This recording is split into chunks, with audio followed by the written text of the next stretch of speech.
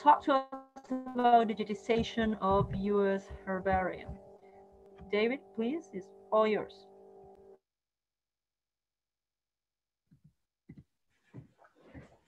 All right, thanks very much, Paula. Can everyone, can I get a thumbs up that you can see my screen? Good, okay. So my co-authors are Jocelyn Pender and James Macklin at Agriculture Canada and Rich Rabler at University of Michigan. And the question that we asked here is, how close did we get to the 2020 goal? And so what is the 2020 goal? The 2020 goal. And so I'll give you a bit of background. In 2004, there was a workshop in East Lansing in Michigan, and Rich Rabler and James Macklin were in attendance among other folk. And what they declared at that workshop is that let's set ourselves a goal in the grandest senses and make all botanical specimen information in the United States collections available online by 2020. So this is the goal. And the main message from that workshop were a number of items on how do we get there. Reed Beeman, through personal communication, estimated an approximate 95 million specimens in US herbaria, and that estimate has been refined over the years. And in particular, the Index Herbariorum in its 2019 annual report estimated in the neighborhood of 78.7 million specimens from US herbaria.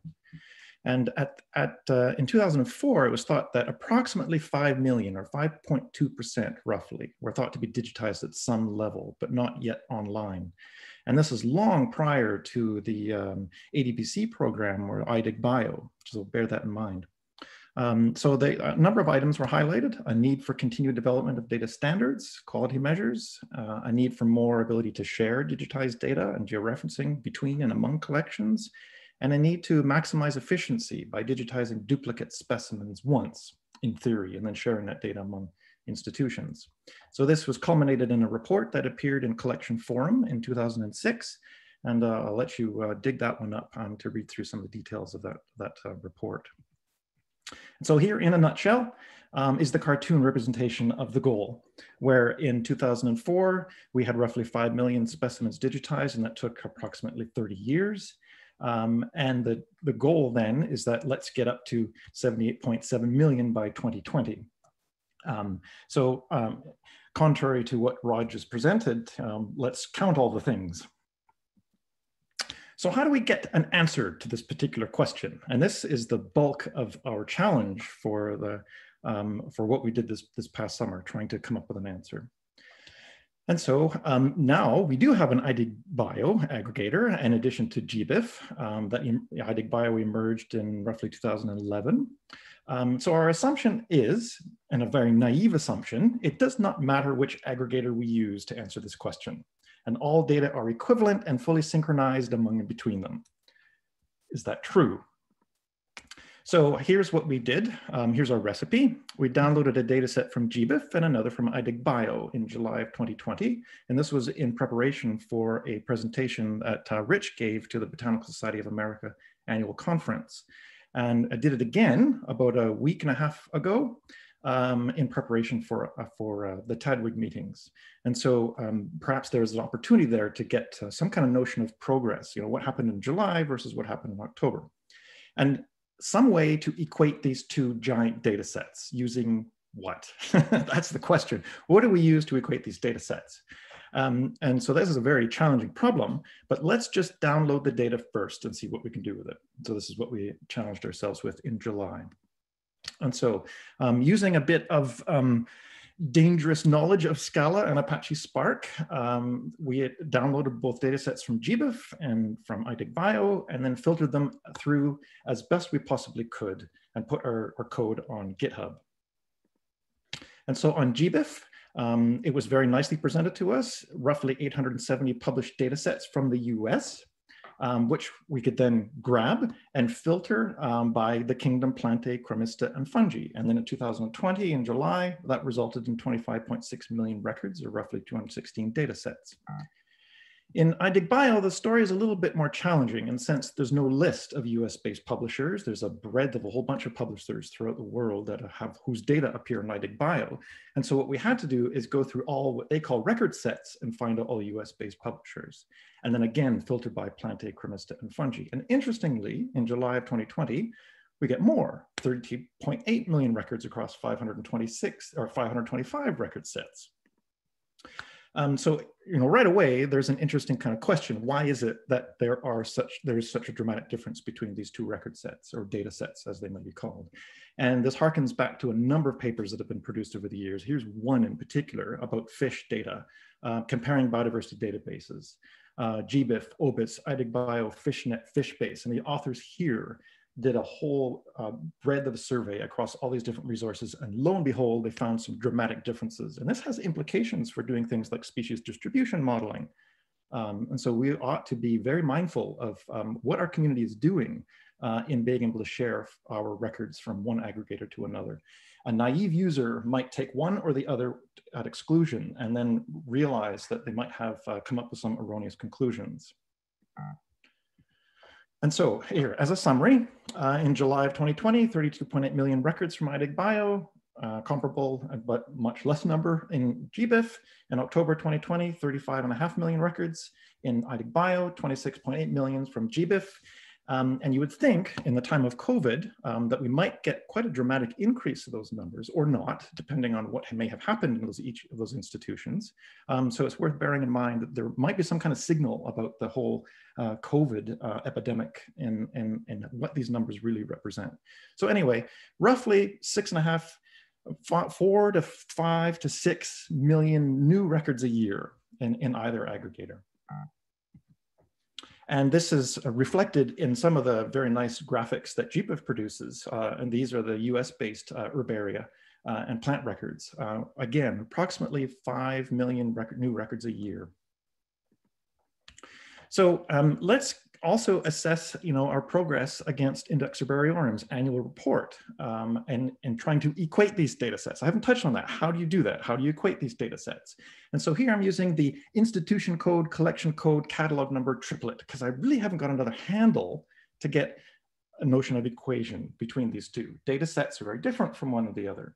And so let's just use the naive triplet. The estimate from Index Herbariorum, 78.7 million records. How well did we do? Well, you can see here that approximately half are not yet available in GBIF and iDigBio. And there's some significant overlap between these two data sets, 18.8 million records that are roughly equivalent across these two data sets, but there's still a significant residual where there's uniqueness in either one. So some problems faced along the way. Well, first of all, as Rich discovered in going through all these data sets, is that there's a hemihominy or classification issue. Plant records purported to be plants, but are actually animals because the full hierarchy had not been provided by the publishers. And so as a result, the records have been pigeonholed into the wrong kingdom. So that needs to be contended with. And there's an opportunity there in making better use of botanical duplicates, but they're buried in these numbers as well. There are undoubtedly quite a number of botanical duplicates. And I draw your attention to the work that Nikki Nicholson has been doing in this space.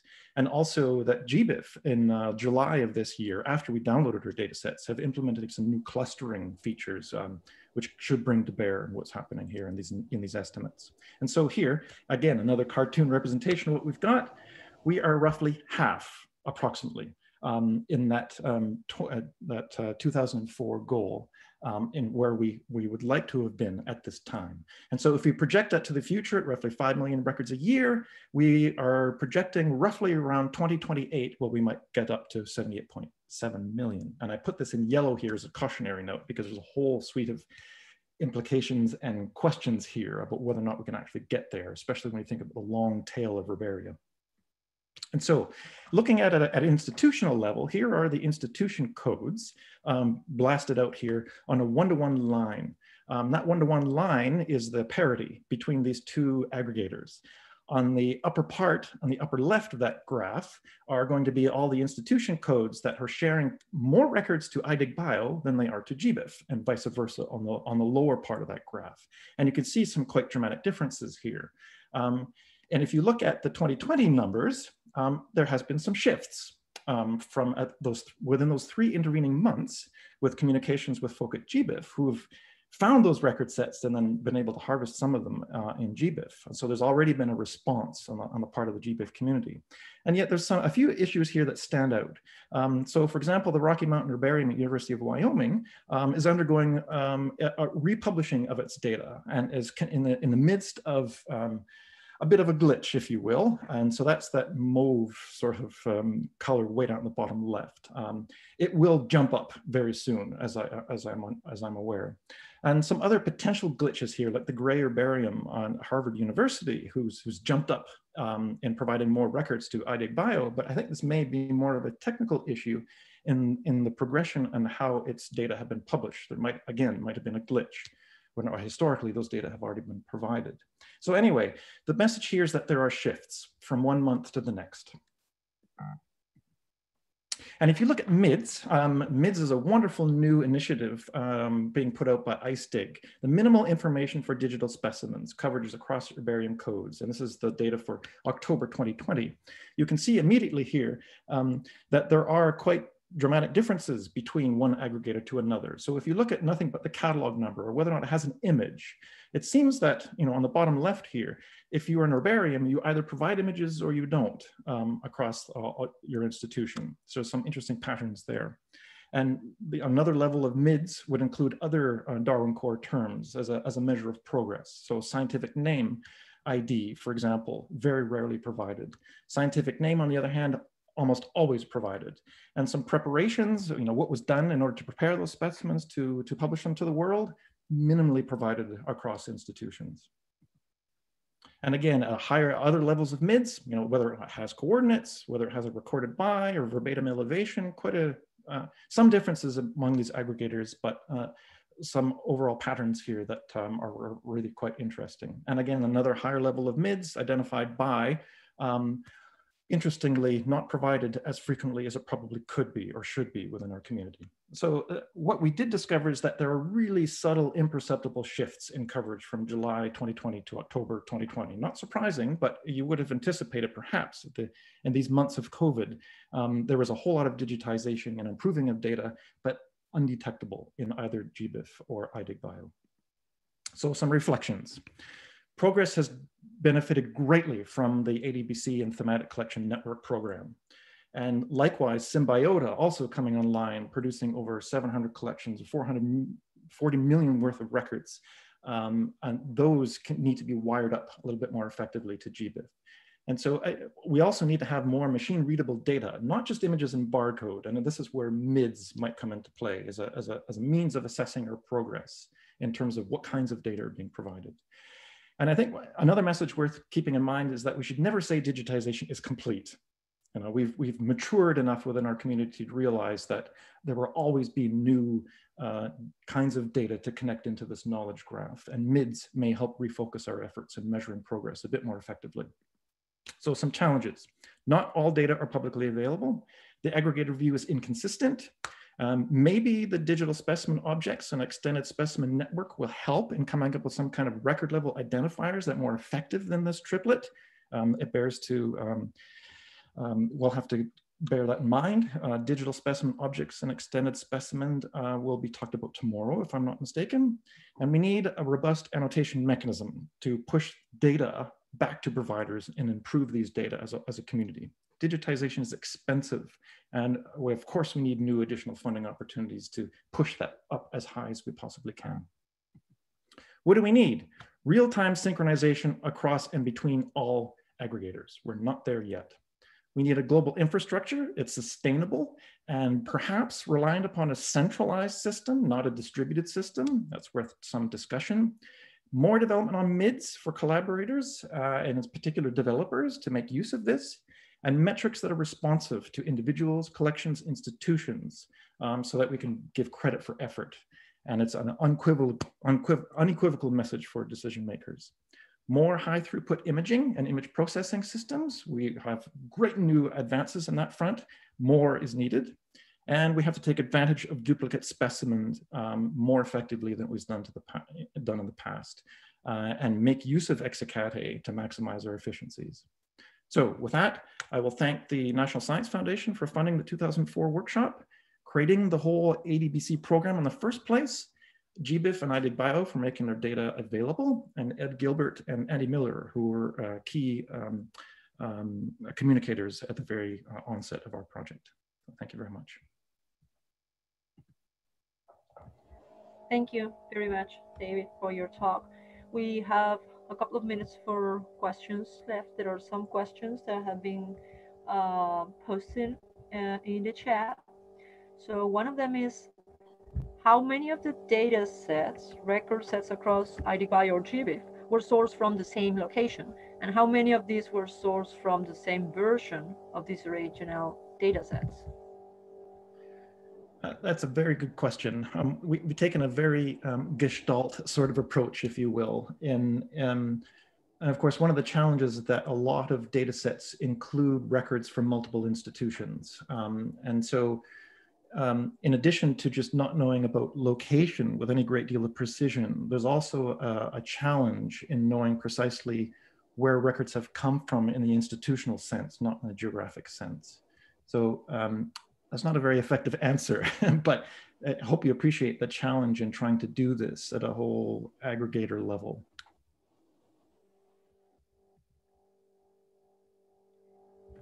Thank you. So we have, I'll pass you the next question is probably for you and for the floor. What do we do with the high-hanging fruit once we've dealt with the easiest half of the specimens? Which would be the approaches? Which are the suggestions, or how do we prioritize? It's a good question. I mean, I mentioned in my talk that I think it's a bit, our community has matured over the years. It's not enough just to digitize and say we're done. That's not the quite message we want to send to the community, nor is it the right message to send to administrators or funding agencies. The question has to do with the connectivity now among individual data points and how effectively we do that. And so we'll look to Rod and hopefully we'll have some answers on how best to measure progress on that front. So there's no clear-cut answer here. I think underpinning it all, there must, of course, be real questions of science.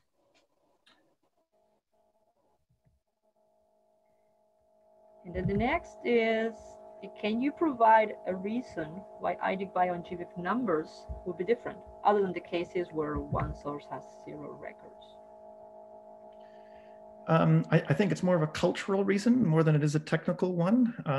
Historically speaking, as far as I understand with communications with Rich and others, there was the influx of new record sets into the whole IDIG-Bio infrastructure was often done without an eye to GBIF.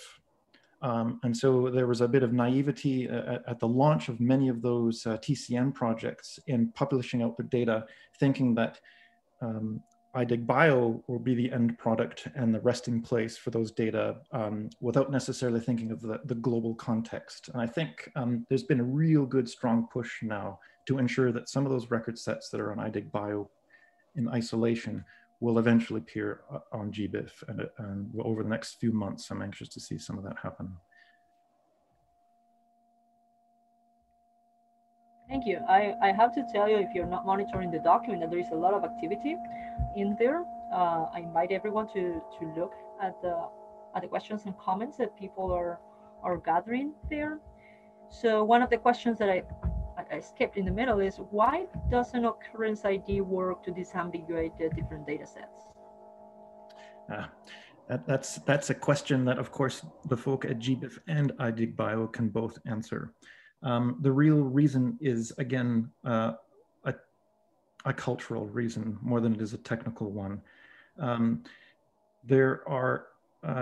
It is so inconsistent among the two aggregators that it is virtually unusable to be used in that context. I think it would be interesting to verify whether or not, how much a comparison can we do with occurrence ID. But the first initial passes of us trying to do this comparison was that it was really, really abysmal.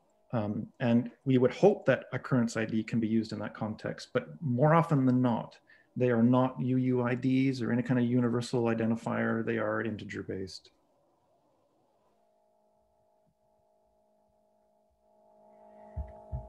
Okay, I'm trying to swim between the questions because people is typing on top of what they already typed.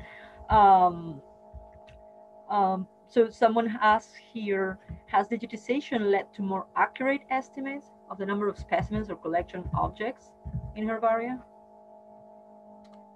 That's a very good question. I don't know how best to approach that one. I guess we'd have to figure out what does accurate mean. Do we have an ability to detect error? So that's quite a loaded question, and I'm afraid I don't have an answer off the top of my head to try and sort that one out. You would hope that there are patterns there, that there have been improvements in data over time, and those 3 months that we did this, July to October, really insufficient in trying to get a rate of progress. But again, this gets back to the question of how do we measure progress?